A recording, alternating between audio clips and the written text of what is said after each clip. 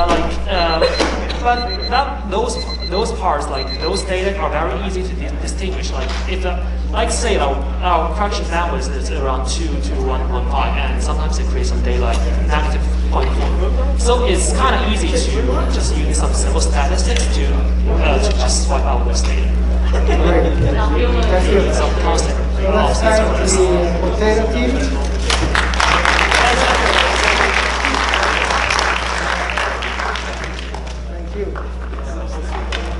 Two scores. Harrison.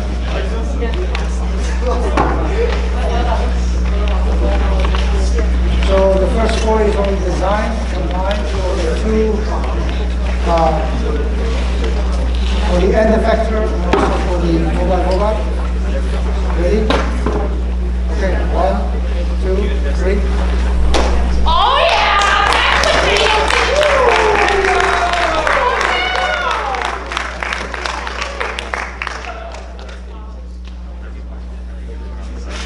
Next one is software for both of them. Ready?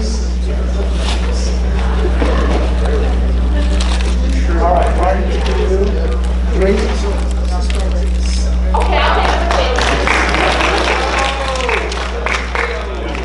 All right. So while the setup is going on for 10 minutes, we'd like to ask the presenters to come on up. Where is the microphone? We have the microphone right there. The clicker, remote control is right there.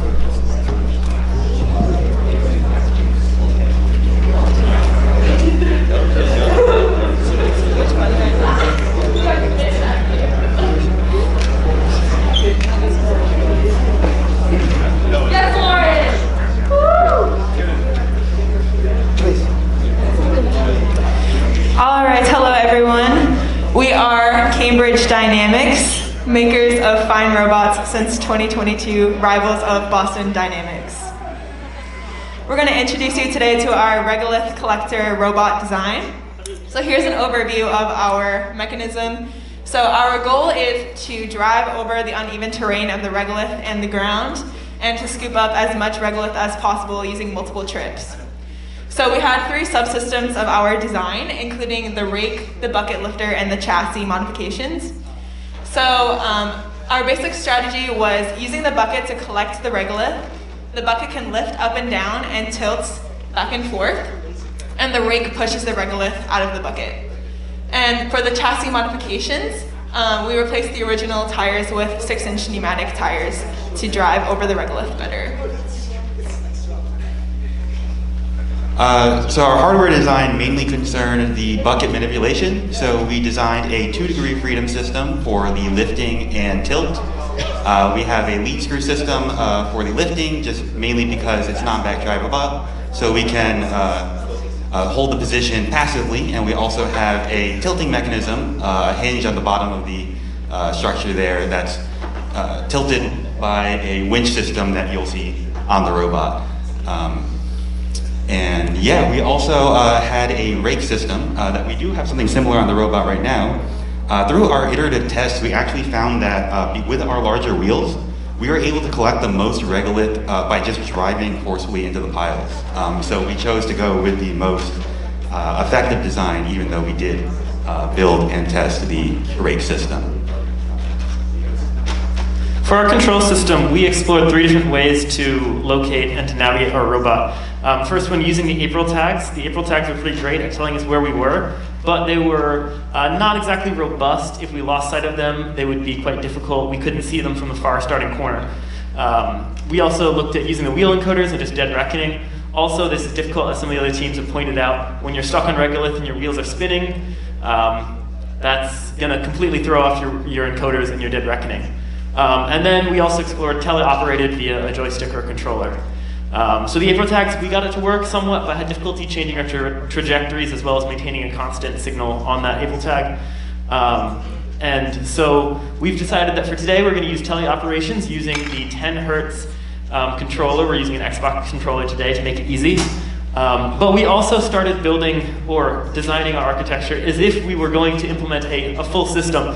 And we decided that we would do that with a discrete PD controller to have state control of our robot, as well as an extended Kalman filter to take the April tag location as well as the wheel encoder data and to optimize our route and our position for autonomous control. All right, I'm here to introduce our gripper mechanism for the UR5. So the basic overview of our mechanism was a 4-bar linkage on either side that uses that contracts fingers into the holes aligned on the brick to grab it, and then we have 4 sensors on either side that serve to align the block with the finger mechanism, as well as indicate when it should activate to grab it and let go. And we do that using 2 different force thresholds. And then, yeah, the fingers are actuated just by a single servo set up in the middle of the end effector.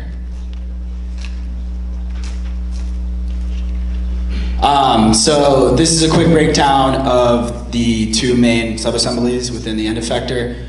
Like I said, the cones are attached using a compliant, it's a membrane, and it allows the cones to shift laterally and vertically to make sure that the brick is aligned when we're placing it and picking it up.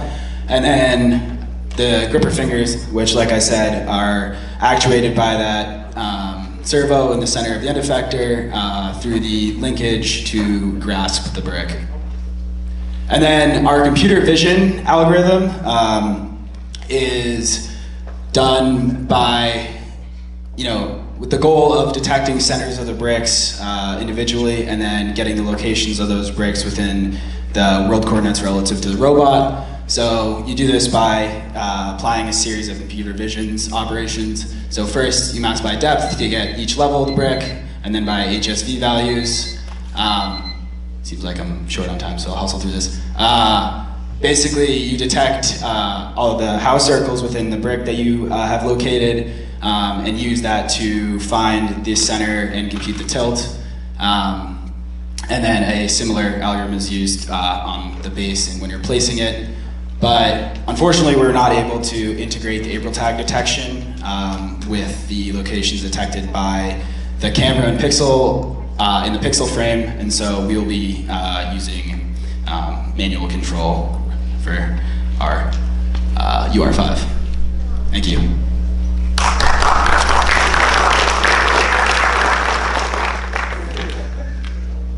All right. Roberto, are you ready? Okay. So, 15 minutes. You guys are ready on this side? Okay, so let's start to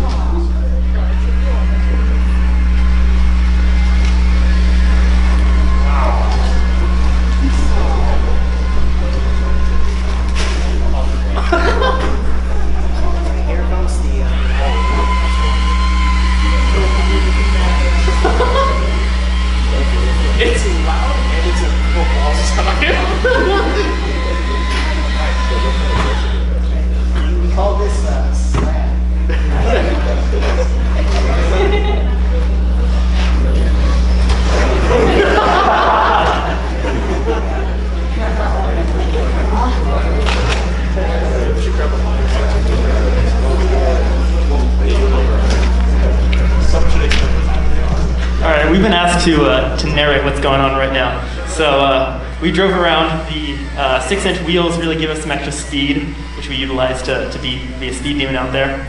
Right now we're resetting our bucket so that it's on the ground and able to scoop up the regolith, as well as resetting the rake. Our overall scooping strategy is we first drive into the pile, then raise the bucket a little bit, and then drive in one more time to try to really pack that regolith in on top of each other, which allows us to get a really large and really full bucket to maximize what we're getting per scoop. Then we raise our bucket up while we're driving, minimizing the amount of time that we have to wait. Drive over to our bucket, and then we use our winch mechanism. The weight of the bucket tilts it down, dumps it out, and then the rake itself pushes the regolith out at the same time.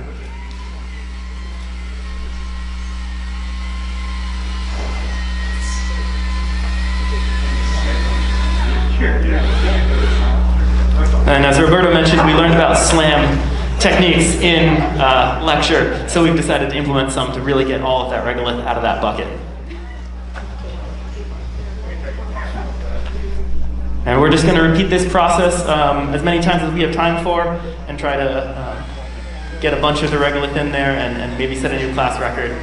But I'm going to pass it off to the UR5 team now to talk about what's going on.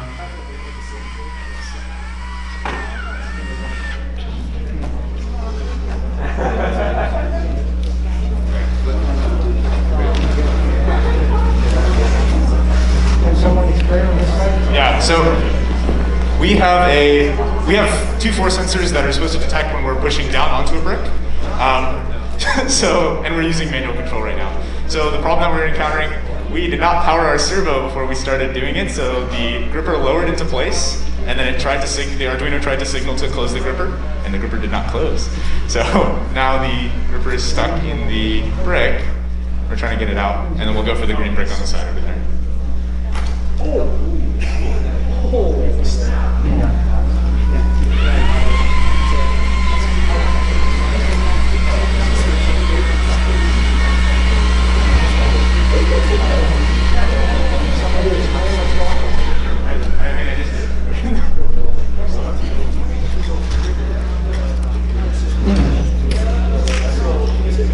Yeah, so the brick that we were going for actually partially started connecting to the brick below it, which meant that it started tilting down at an angle. And then when we used our end effector to align this back and forth, one side of the force sensors went deeper into that side of the brick. And the way that we actually decide, or use the force sensors to decide to close the gripping mechanism, is when both force sensors are above a certain threshold. And so obviously one of them went above a certain threshold, but because the brick was tilted, the left one didn't go above the threshold, and so we continued moving down and it got the right one stuck. Yeah, I can say that this is not a problem that we encountered when we were testing, because I think it's a little bit of an edge case, but definitely something to watch out for.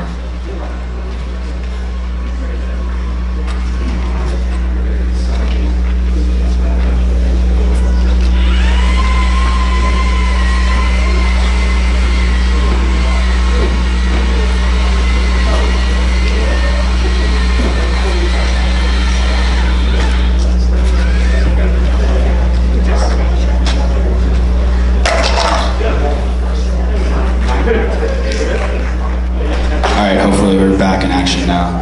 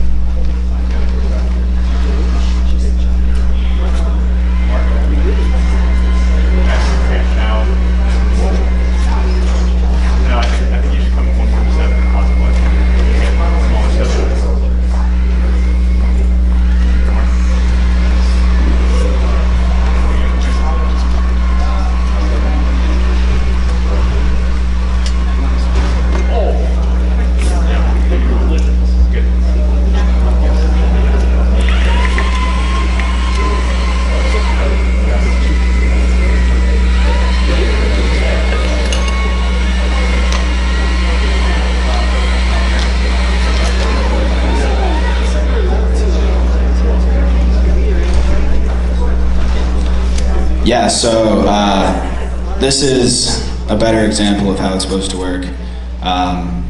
So the cones were used to align the brick with the gripping mechanism.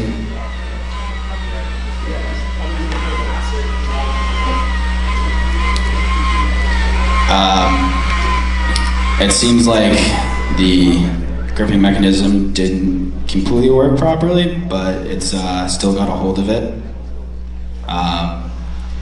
So now Diane is maneuvering the UR5 back over the base in order to place the block. We have a couple different resolutions of movement in order to allow us to kind of go localize the bricks in a more efficient way. For example, move in like the positive Y direction, half a meter, so you don't have to do a bunch of smaller clicks, and then go to a smaller resolution in order to better align with the holes in the brick.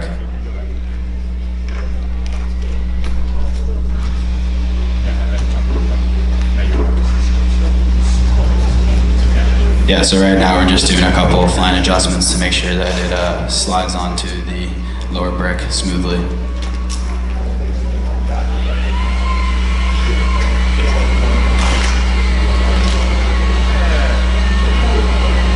All right, looks like it's going on.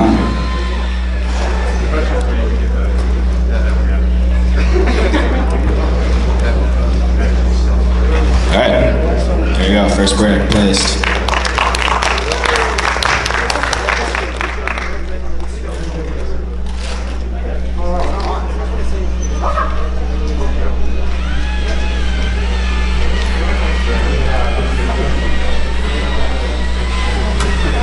Seems like we're having a few power supply issues with our Arduino and our servo.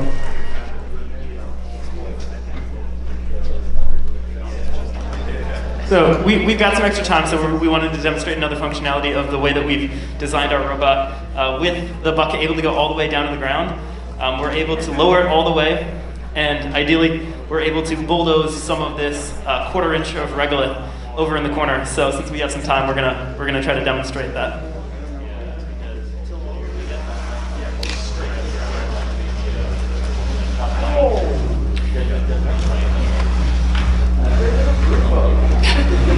So not as effective as the large piles.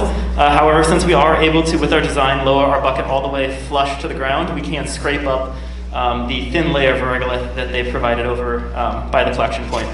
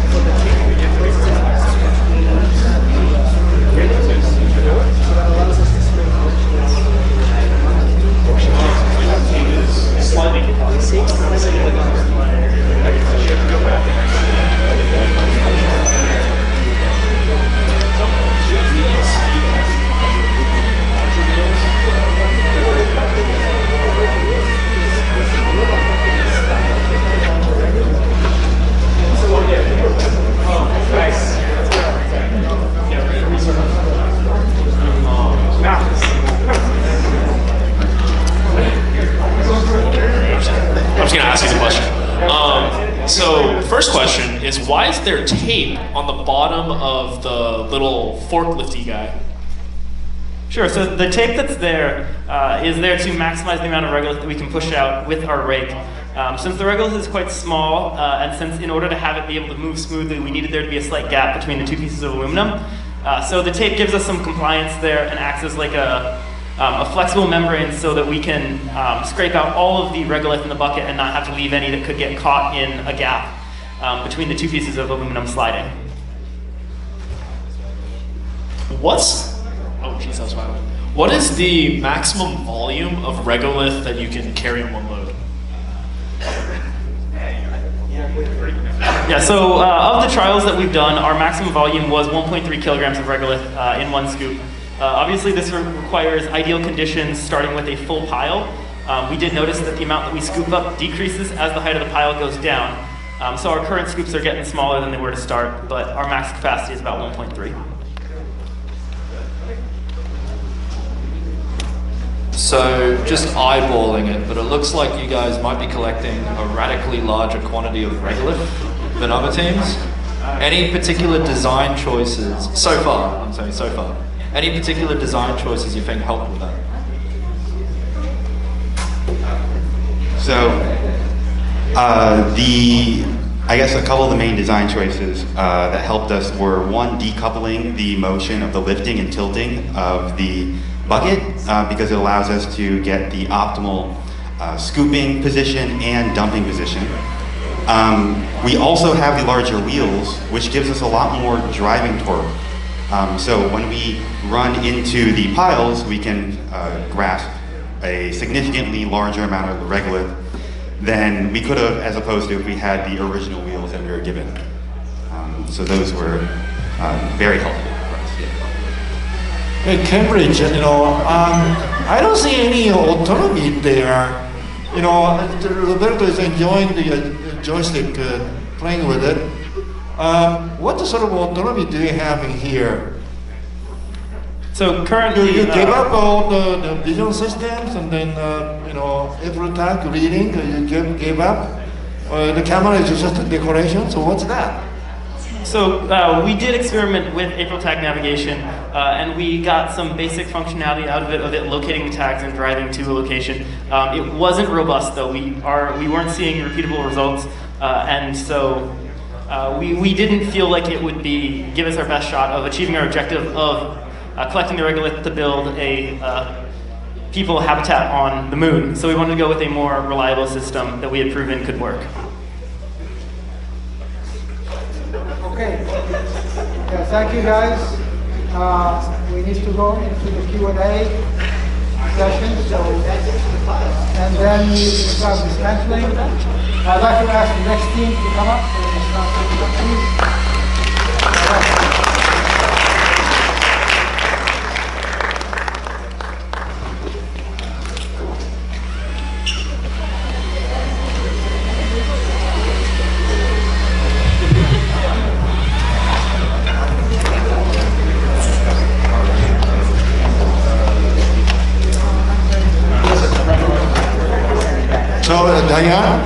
Diane, Cambridge.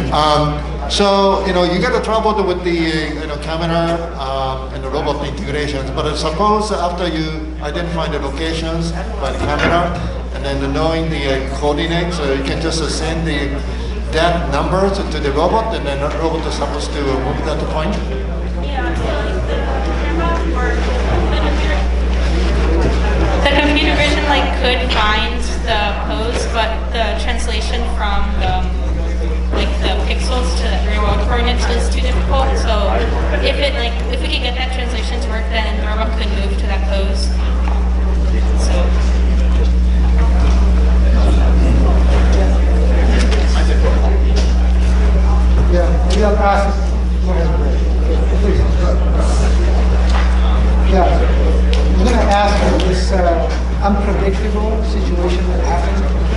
So can you explain a little bit about how you get to occur and wanting to get out of it?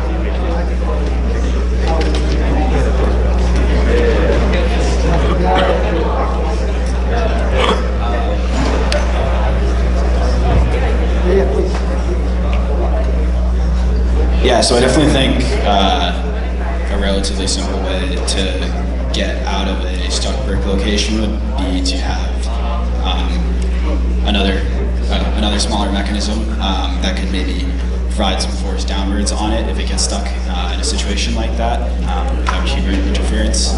And I think that would be something that you can implement with, probably just one more actuator, potentially like one or two more pieces. But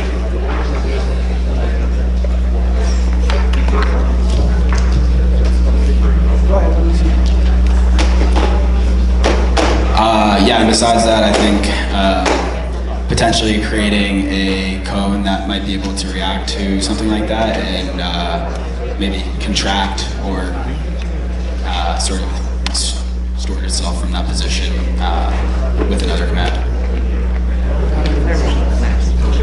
And then another question about the gripper. So if I'm not mistaken, the compliance is between the cone and then the frame around that's surrounding the linkages. And so that frame and the linkages are both more or less rigidly connected to the wrist of the R5. So with the current kind of configuration of compliance, it seems to me that the cones are mostly a visual aid for alignment, correct? So it seems like the cones are mostly a visual aid for alignment. Well, besides just visually, I think it was tough to see, but as it goes down, the fingers kind of get aligned pretty precisely with the side of the inside wall of that inner hole, and that's partly due to the cones actually kind of pushing the block in small directions towards that to make sure that it doesn't interfere with any of like the smaller ridges that are on the inside of the block. I see. So then how do you balance the compliance of the finger or the compliance of the membrane connecting the cones with the forces that you want to apply to the block to center it? I'm not sure I understand the question.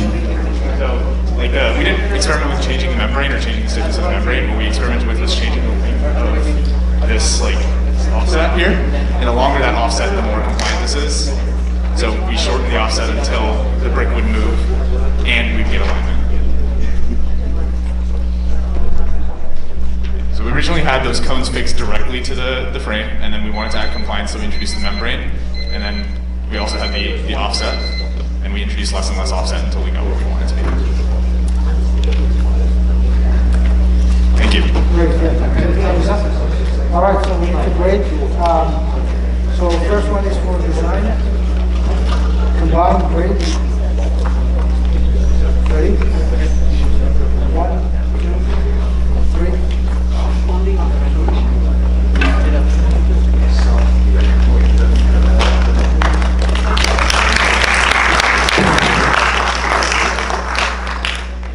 The next one is software.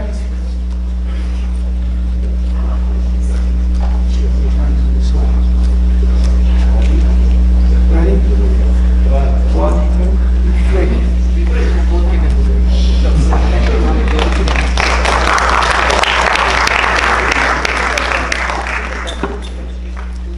All right. So the next team, please continue to set up, and we would like to have a presentation.